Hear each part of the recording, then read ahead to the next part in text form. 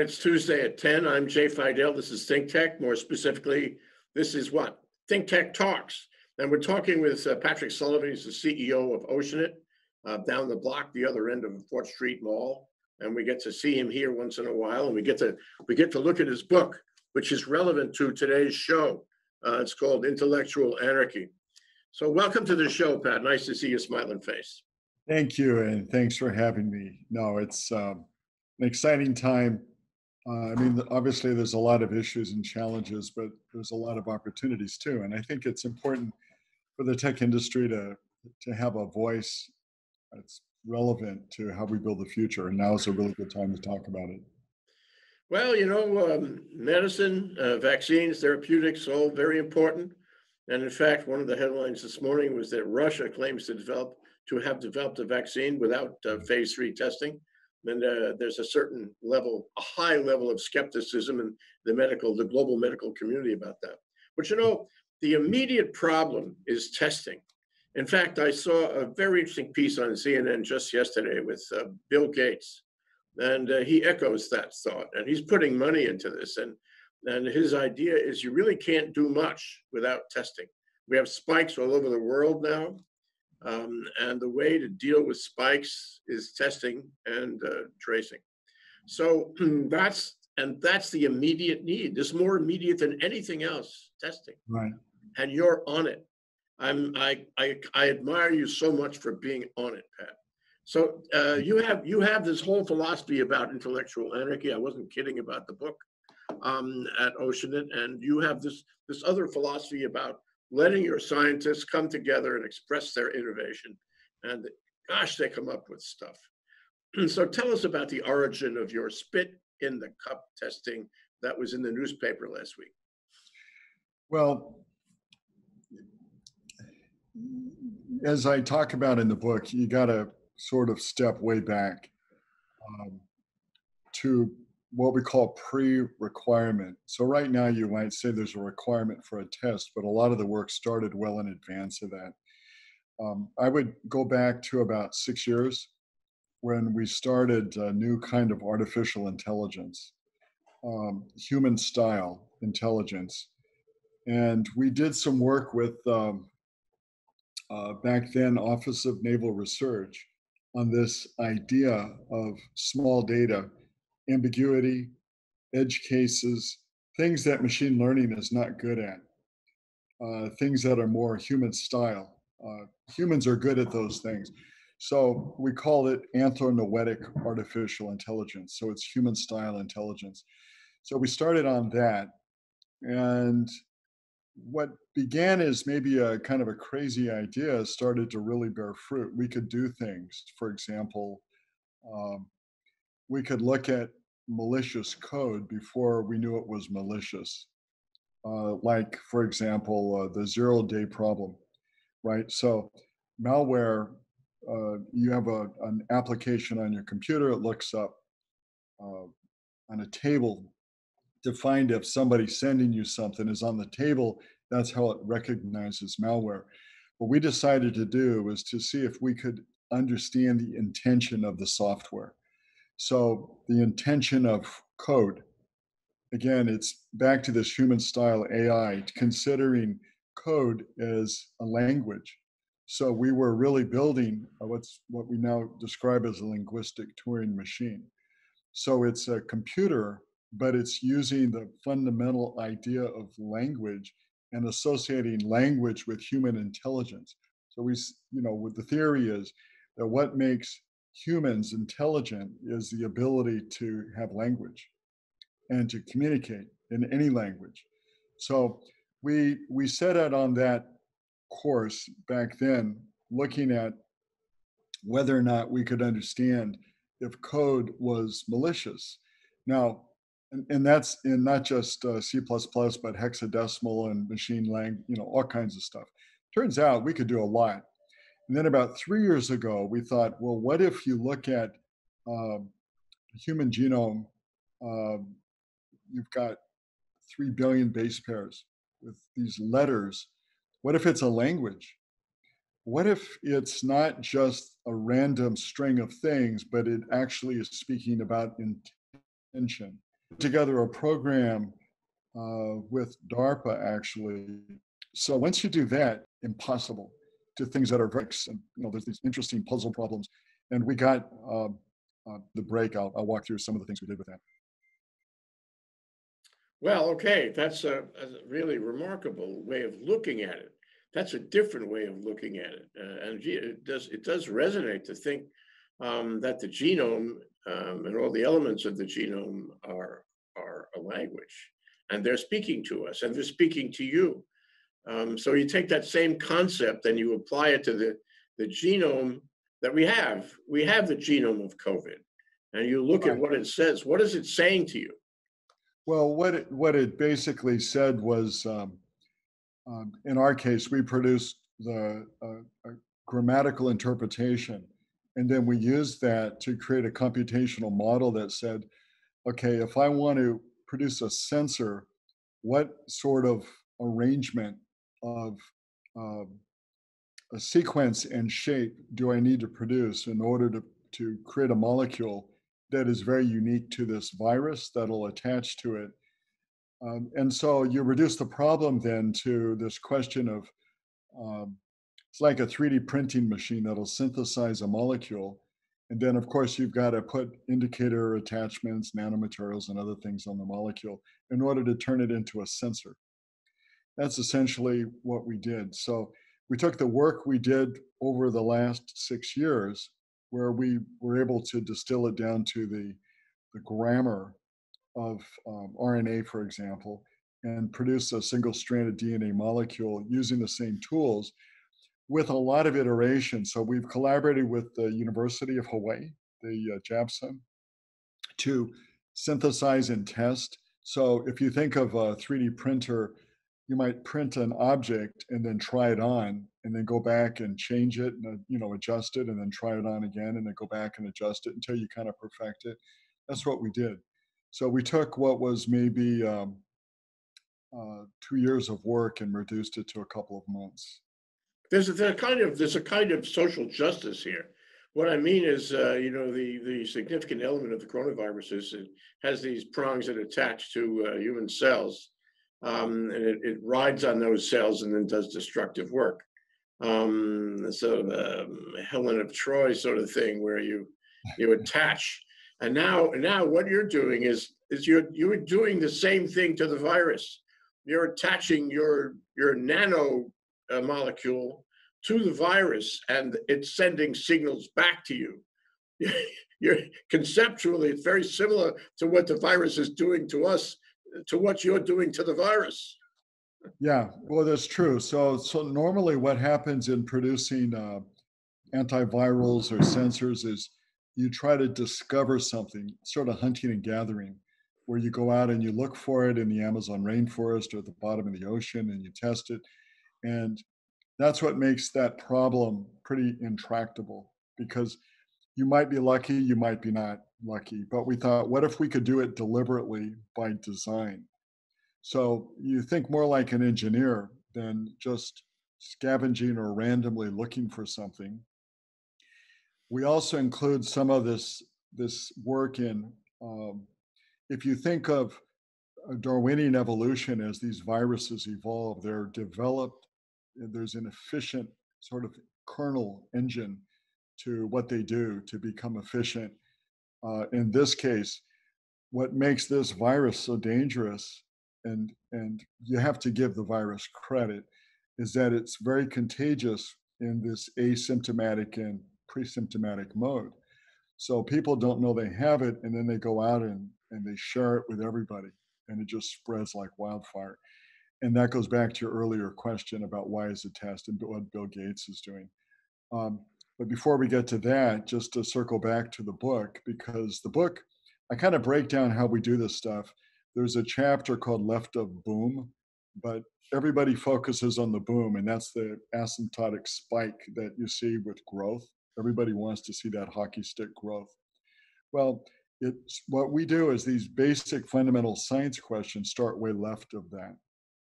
And what we did was the kind of pre-requirement, but we created a platform that we could then apply to a variety of things. In this case, we decided to really dig in and apply the tools we built to this question of the virus.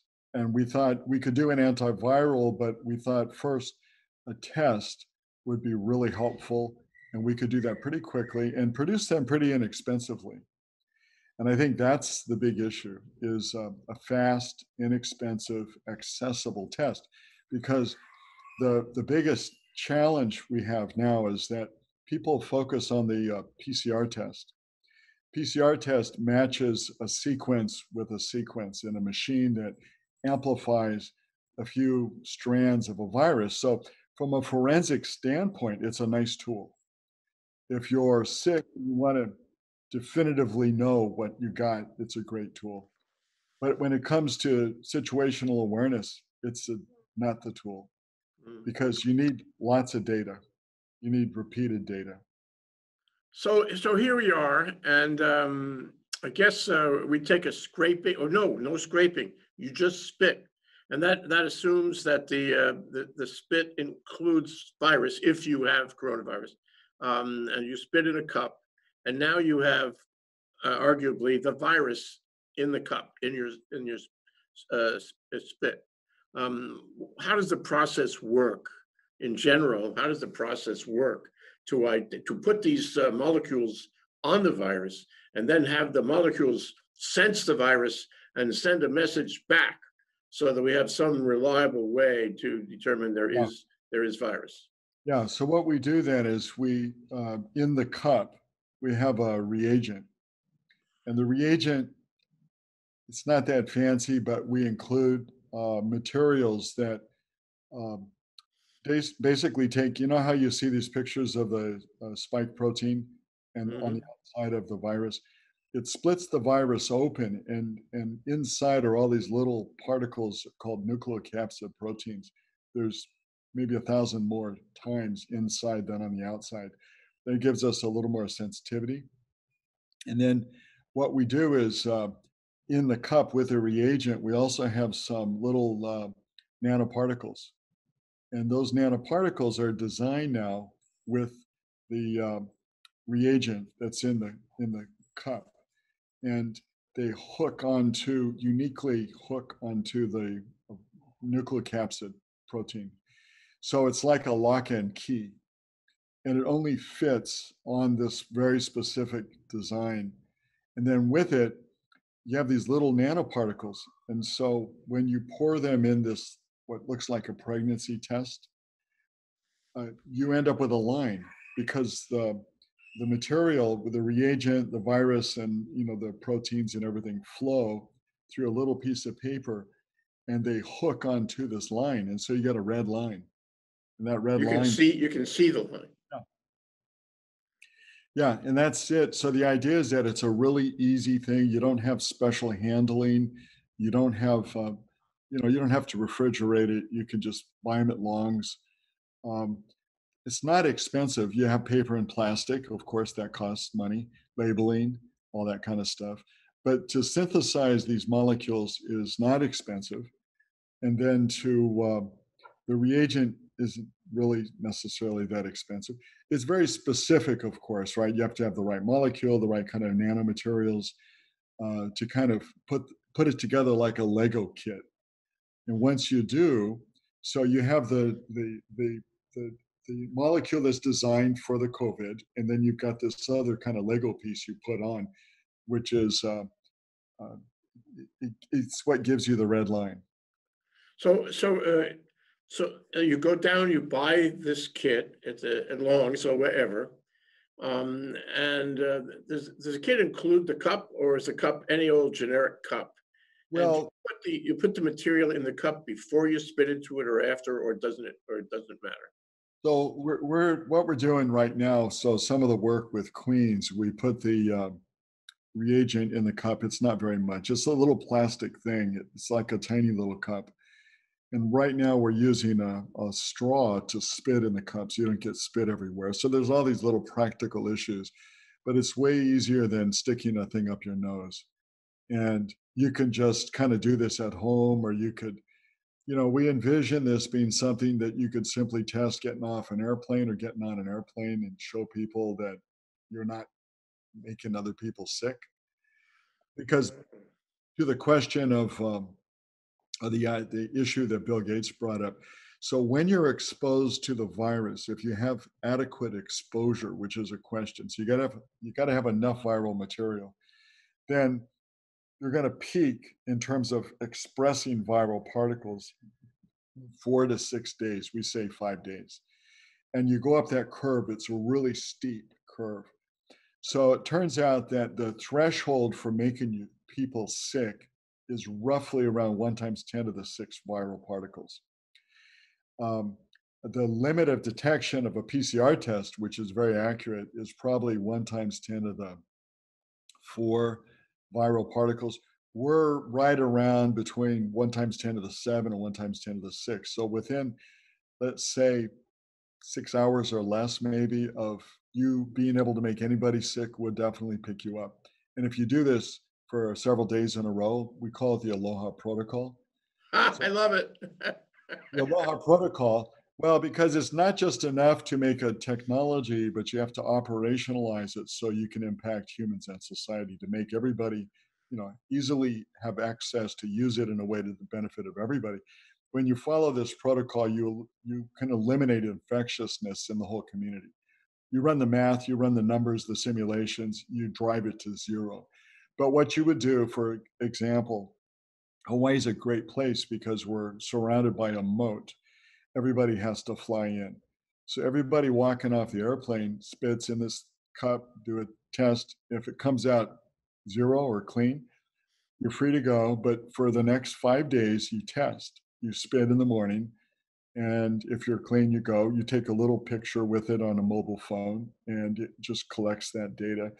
After 5 days, you didn't bring in anything over on that airplane. Even if you started out on the airplane without anything and somebody was sick next to you, you didn't pick up anything. You're not contributing to anything.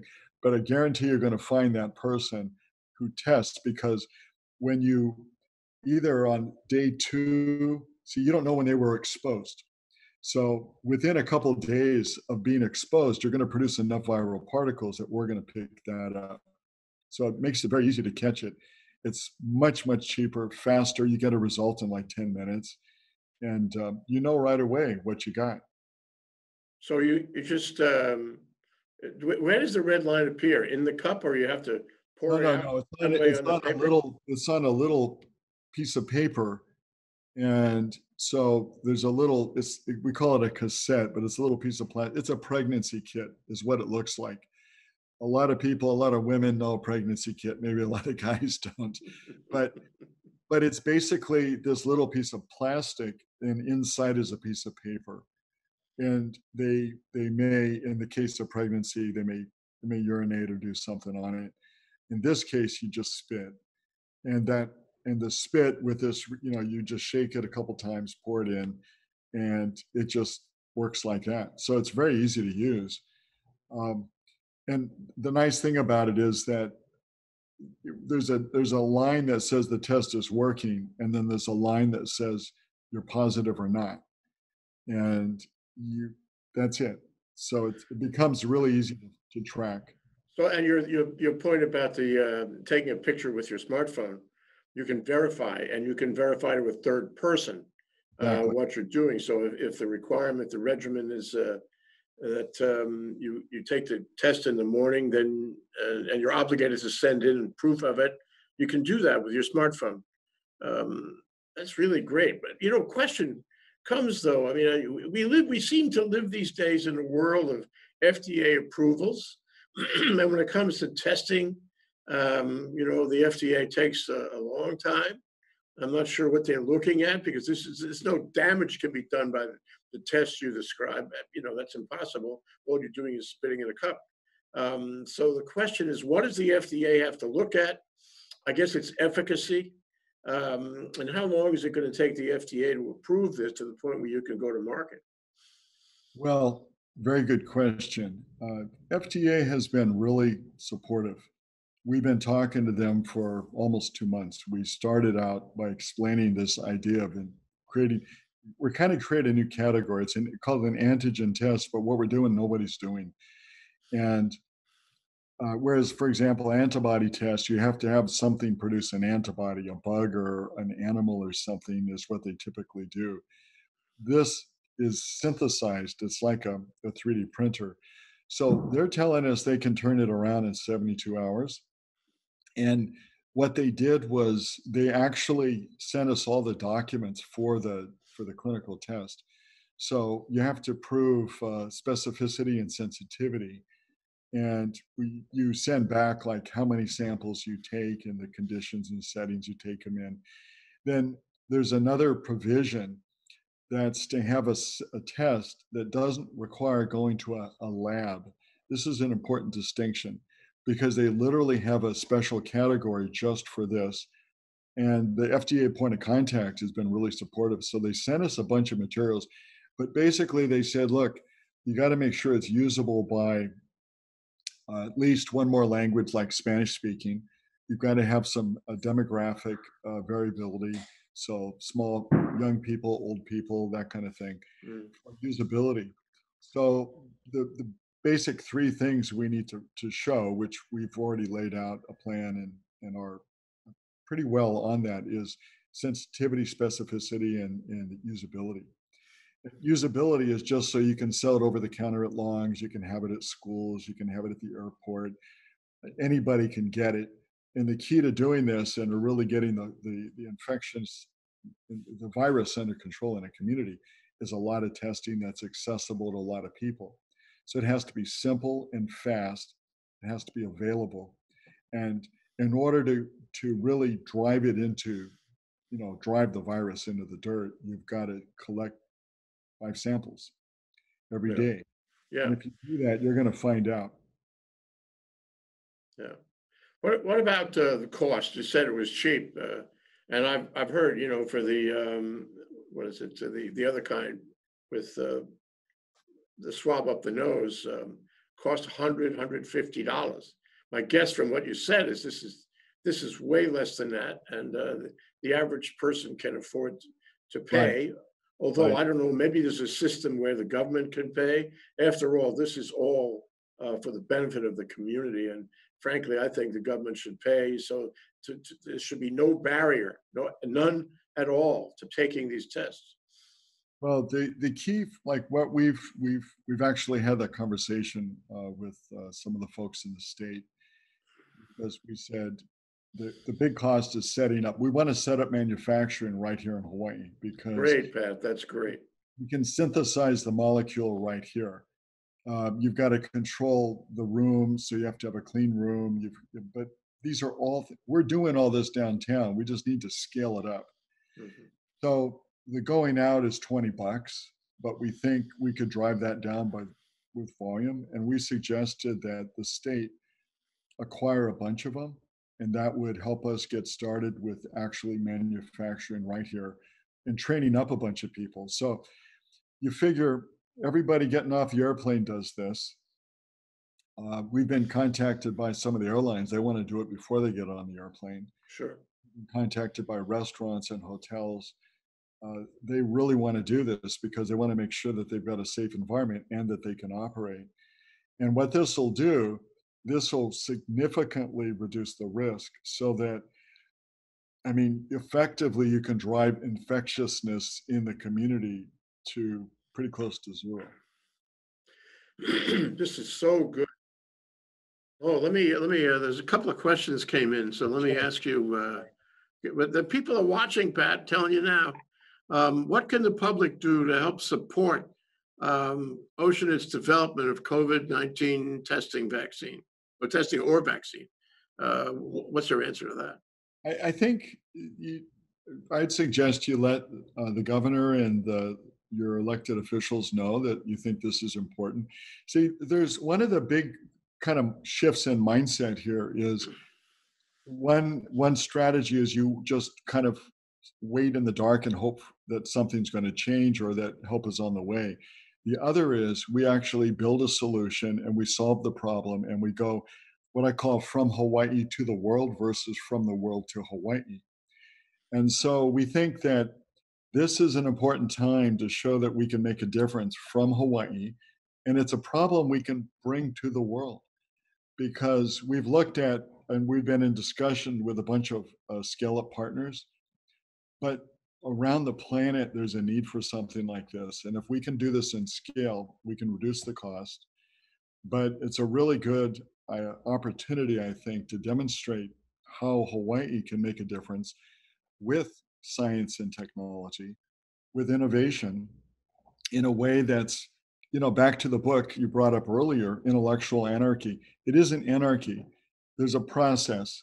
It goes from ideas, programs, projects, products. And I kind of lay out the whole thinking in the book so Mm. everybody can see it. But the point is, there's a way to build an industry to make world a better place, to create really good jobs.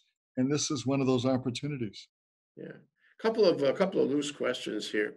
Does the FDA participate in the setting of the price, or is that up to you, the state, the market, cost? How do you see that unfolding? Well, they don't dictate the price, but I think it's our responsibility to make it as affordable as possible Mhm. because I think there's a duty to, uh, I mean, if we can do something to reduce suffering and make the world a better place, I think that's what we need to do. So, what we're looking at is making sure that we can afford to do it, setting up the machines and the infrastructure to manufacture and building that next generation of people that can be part of an emerging medical industry, what we refer to as digital medicine. So it goes way beyond just COVID-19. Yeah. Well, okay. So then you have I know you have laboratory space. I've seen it. I've toured it. And I suppose you could start there. But the thing is that when you give a vaccine, what are there, 7 billion people in the world, and every person gets at least 2 shots of the vaccine. That's the way it seems to be shaping up. So that's 7 times 2 is 14, 1.4, wait, 14 billion shots.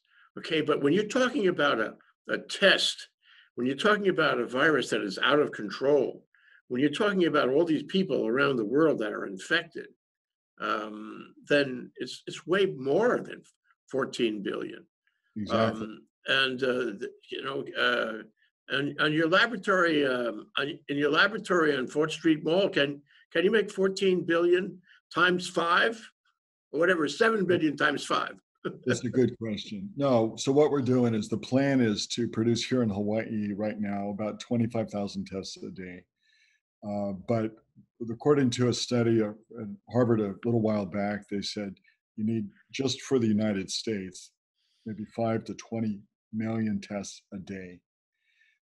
So we've actually talked to and started collaborating with some scale-up partners, companies in Korea, companies on the U.S. mainland. There's some companies in Europe, and so the idea would be to set them up with the molecule and the process from what we're doing here. Again, because there's nothing quite like what we're doing that is that easy for them to replicate. A lateral flow assay is what the test format is. That is understood.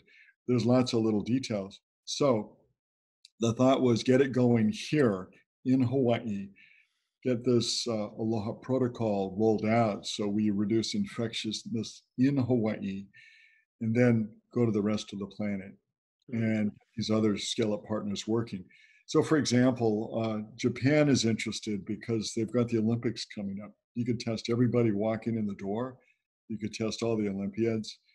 Um, the visitor industry, travel industry, think about it. You've got 300 million people working in the travel industry, it's 10% of global GDP. It's not just Hawaii.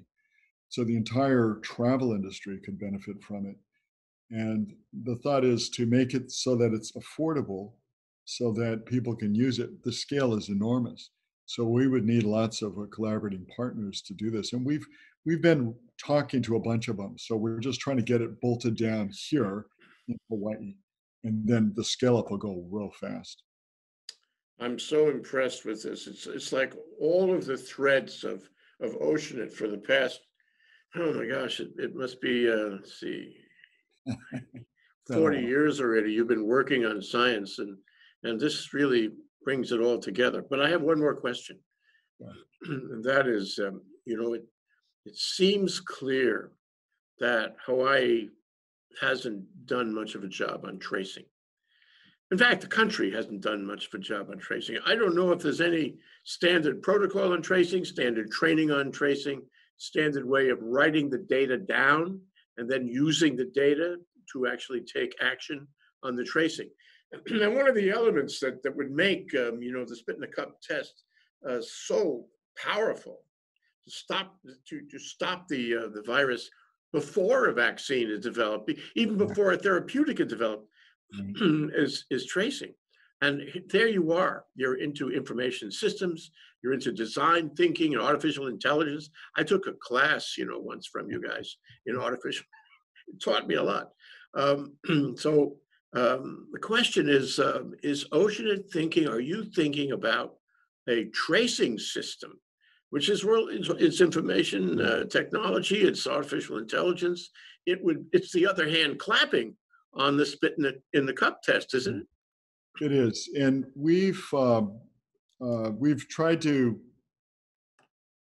kind of stay in the background on that issue, but we actually built one of the first global space situational awareness systems. It's called an SSA. And so the suggestion was to apply the same basic thinking for contagion situational awareness, using, of course, mobile phone as a collector of data, but you need to drive it all to a command center so that you actually know where you've got these outbreaks and you know where to put the resources and you know where you've got the flare-ups and you know where all these things are. So it becomes an efficient utilization of scarce resources to manage the risk and get people help that need it. And that also gives you an idea how to manage some of the hospital supplies and medical response and all those things. We've deployed a version of that with uh, actually the state civil defense for hurricanes. We did a tsunami piece where you've got a mobile phone that becomes a collector, drives data to the command center. It goes to a central place. You put all that data together. We've built about 6 of those over the years, everything from transportation infrastructure and Amtrak. It all started with a space work. And when we built this global center to track space 24/7, all of space, and drove data to a special place in a mountain, which I won't get into, but we literally invented this category a long time ago, almost 30 years ago. So that's the kind of thing, the tool set that you would bring to this. So it isn't just training people to call up, that's part of it, but it's actually the efficient use of information and then understanding from a geographic distribution standpoint, medical resource standpoint, and all the other scarce resource standpoint, how do you deploy it to really efficiently support and protect the community? Mm. You're also perfectly positioned for that. Pat, speaking on behalf of the state of Hawaii, let me say we are so damn proud of you. This will change the world. I hope you get the FDA approval really soon, and that you can play this out the way we all want you to. Well, thank you. And one last comment is, although I'm kind of a spokesperson, but the team that's involved is nothing short of remarkable. And they bring magic pretty much on a daily basis. So, and this rumor that you don't have talent in Hawaii is totally wrong. These are local folks that most of them grew up here. Uh, some of them have come lately, but the level and quality of talent is just unbelievable. And so for me, I feel really fortunate to work with this really talented group of people. And we feel fortunate to have you in our community. Thank you so much, Pat Sullivan, founder and CEO of Oceanit. Thank you so Thank much. you. Aloha. Take care.